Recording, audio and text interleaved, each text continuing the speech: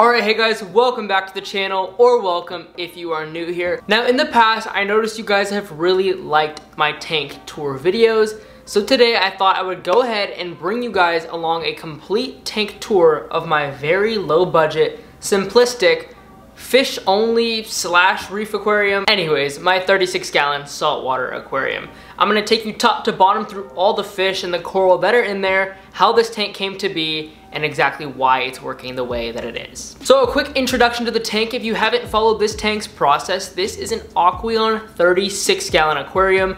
I bought the tank and stand a few years ago for around $100 during a Black Friday event at PETSMART. It's a 36-gallon bow front tank, meaning the front glass is curved, simple stand, really nothing special. It came with the hood, it came with a little light strip, basic bare bones tank. Well, a couple months ago, I decided to set this tank up that I had empty as a saltwater aquarium, but in contrast to my 120-gallon tank, which if you haven't seen, it's a nice tank. It has all the bells and whistles you could imagine. It has the fancy reef lighting, it has the gyro flow pumps, it has the UV sterilizer, everything. That tank is jam-packed with equipment. From the auto top off to the refugium lights. That tank probably has like 20 different things plugged into the wall through it. It's a very complex tank and it does amazing. But I wanted to kind of pivot my point of view when I was going into the second saltwater aquarium, and I wanted to just make things easy. My big 120-gallon reef tank can get difficult. It can get overwhelming. There's a lot going on in that tank. And I wanted this tank to be different. So when I set up my second saltwater tank, I decided I just wanted to do fish only. Now fish only saltwater tanks are super easy to maintain. You're just taking care of the fish. You don't have to really watch for any of the crazy parameter swings that can sometimes affect corals.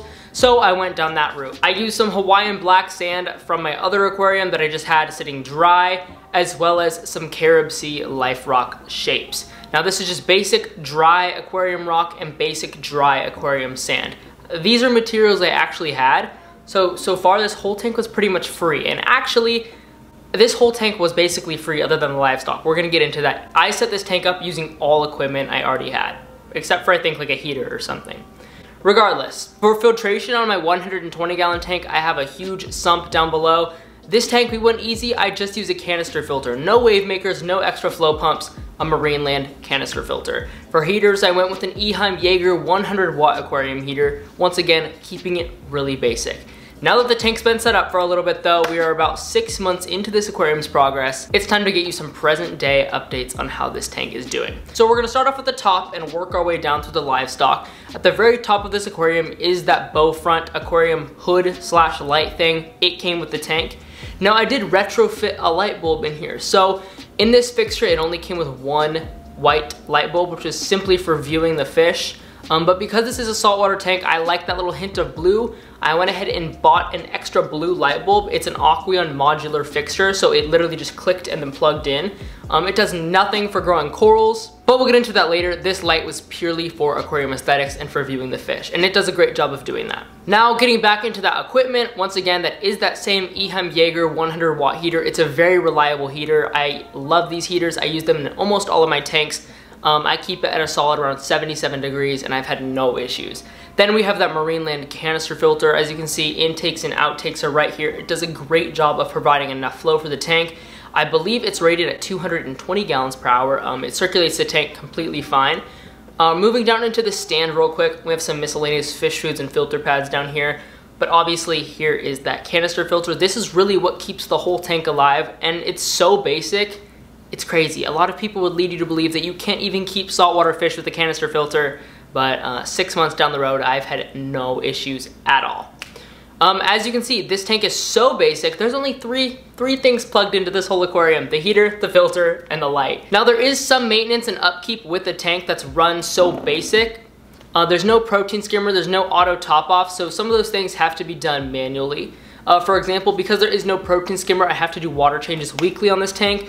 I do water changes on my 120-gallon weekly, so it all works out just fine, honestly. And then I do have to top off the tank manually with RODI water. It's no problem at all. It's so small, the evaporation is so minimal, it's no big deal. Now moving into some of the livestock. This is where this tank really shines. I have it packed full of livestock.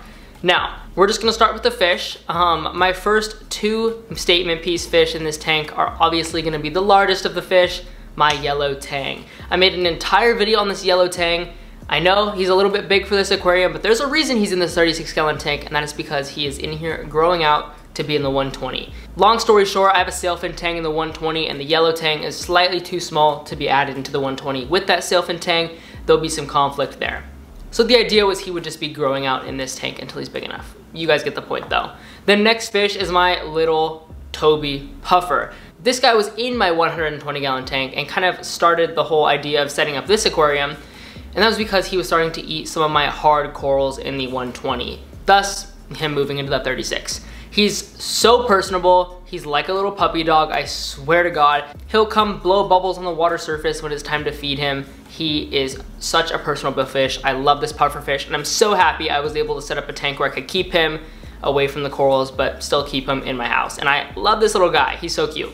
I also have a school of 3 firefish. These guys are super inexpensive aquarium fish. They're like $10 a piece. They have a nice pop of color, and they kind of break up some of the territories in the tank. They are top to mid-level swimmers. They like to kind of hang out in the top area of the aquarium. Not very personable, but they do add that extra layer of life to the aquarium. I love these guys just because they are so simple. They're very easy to keep. They do dart around the aquarium from time to time. I've always loved their coloration, so I knew I needed some in this aquarium. I also have 2 Banggai cardinal fish, another super easy beginner saltwater fish. These guys are so easy to take care of. They eat pretty much anything, and their coloration is just awesome. So I knew I had to get a little pair of them for this tank as well. There's also a Royal Grama in this tank. As you can see in this aquarium, I went for color. A lot of the fish in here are very, very vibrant.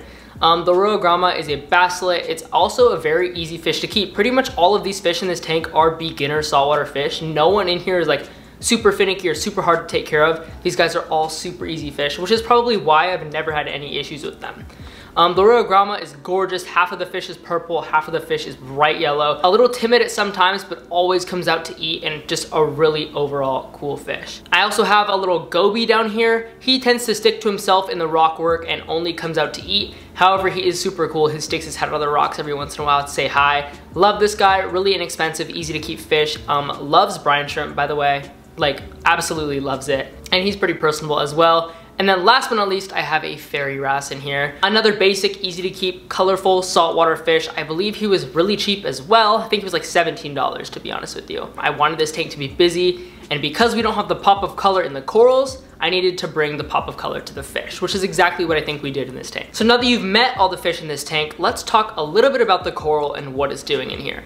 So in my 120-gallon tank, I have a ton of this Anthelia coral. It grows like crazy. It's a problem. So every time I do a water change, I like to cut it back, take it out, and I just dump it in this tank. And believe it or not, these AQUARIUM LED lights, which are simply made for viewing the fish, are growing this coral and keeping it alive just fine. It was not done on purpose. It was simply just an accident that kind of happened. But this coral is a super low light coral.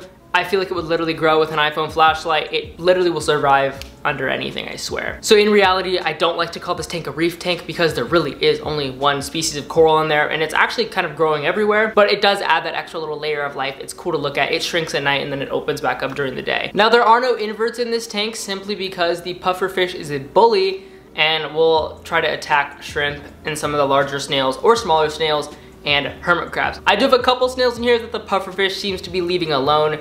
However, I don't know how long they're gonna last, to be honest. Because these lights on the aquarium are so weak, I don't have an algae issue in here at all, so I don't need that big of a cleanup crew. I would love to put some shrimp in there, but because we have the pufferfish, I've just come to the conclusion that it's not meant to happen. I tried to put a cleaner shrimp in there, and the pufferfish tried to eat it through the bag that it was acclimating in, so it went into the 120. That cleaner shrimp is doing awesome. I have 2 cleaner shrimp in the 120 now. They're doing good, but yeah, inverts in that tank, not really gonna happen. Surprisingly, that's pretty much the whole tank. I mean, it's super, super easy. It's almost a freshwater setup that is working for saltwater. On paper, a lot of people would say it can't work, but 6 months down the road, the tank is thriving. I think the secret to keeping tanks like this is definitely knowing what you're doing. I mean, I came from the 120. I had an idea of what I was doing with saltwater fish, especially, but I also think the key is water changes. With the canister filter, it does a good job of keeping the tank clean. However, I try to clean the canister filter out every single month, and then once again, I do water changes every single week. I think that's the key to keeping a saltwater tank without a protein skimmer. Even though it's a little bit more maintenance, it still is less equipment maintenance, if that makes sense.